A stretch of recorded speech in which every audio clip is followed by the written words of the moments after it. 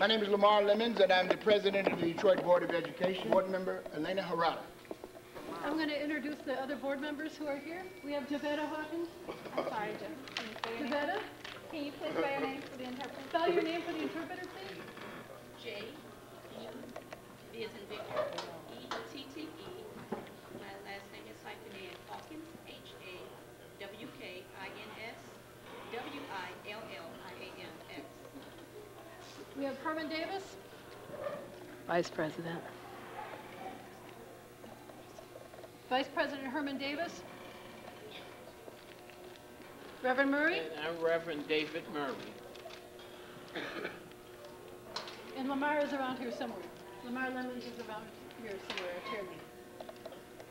The board members who are here, and I'm sure the ones who are not here tonight, are committed to fight to keep the school open. Amen. We will fight to keep the school open.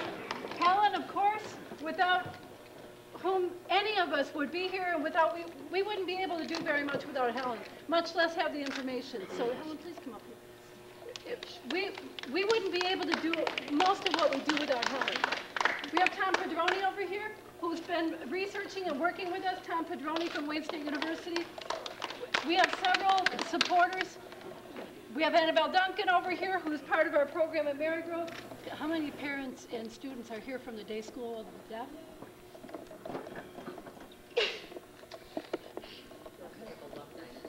Alumni? And teachers? Okay. All right. I represent District 2 in Southwest Detroit.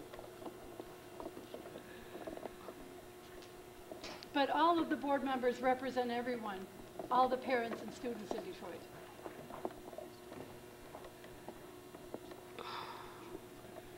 Every year, you know what to do on the first day of school, right? Right. This year, we are asking you to do the same thing. Go to school. Go to your school on the first day of school. All right. We're asking your teachers to do the same thing. We're asking all the community to support you to go to the school that you need. You can see that no one in charge in Detroit schools knows what they're doing. The emergency manager has no idea what to do. They don't know what to do. You know what to do. Parents, students, community, you know what you need to do. We must go to school on the first day of school and be prepared like any other day.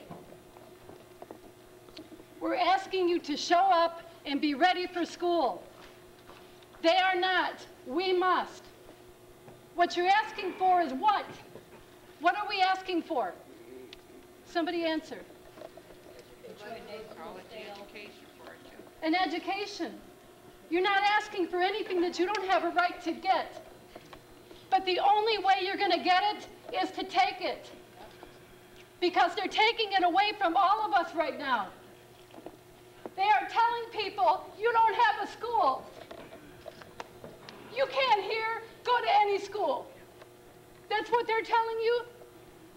You won't know what's going on? What's going to happen to that little girl that's looking the other way while I'm talking?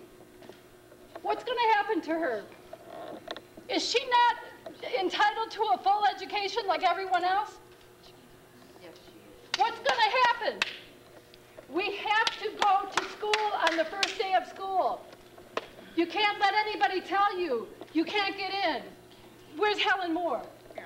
Helen told us, go open that door and go in. They told us we didn't have a right to have a meeting today. We went over and opened the door and came in, and here we are. We're having our meeting. We cannot listen to people who don't know what they're doing, and we would be wrong and immoral to listen to people when we know they don't know what they're doing. Do you think they care about your kids? No. Do you think they care about Detroit voters? No. No. We must take up this struggle and go and get our education. You're not asking for anything except what you're entitled to. But the only way we're going to get it is if we do it. Who's going to school at the Detroit School for the Deaf on the first day of school? Please go to school. Please go to school with or without the news, with or without emergency managers. We need teachers and students. You need to show up and be there. If that's your building, go take your building. Amen. Don't let anybody take your building away from you. Oh, yes. We will be with you. Let them arrest us for taking what's right. Yes. I hope that all the parents are listening. We will be with you. We are willing to do whatever is necessary. You have a right and a responsibility to fight for this, and we will be with you. Thank you. Thank you.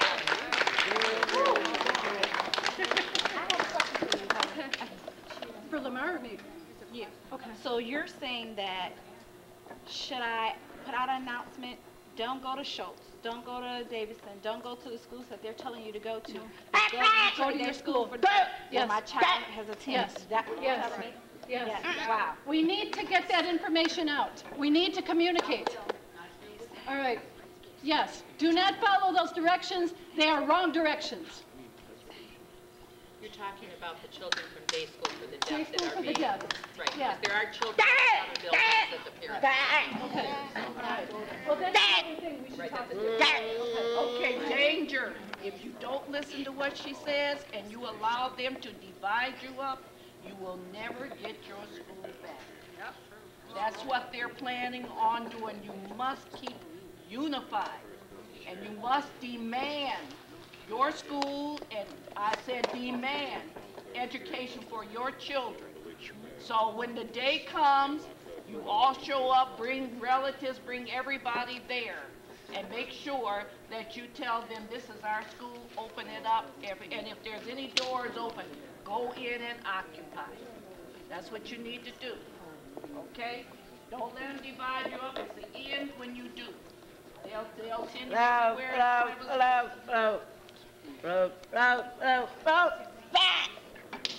So September the 4th is Yes. what you're saying. Go Yes. to BBSD. Right. At 9 a.m.?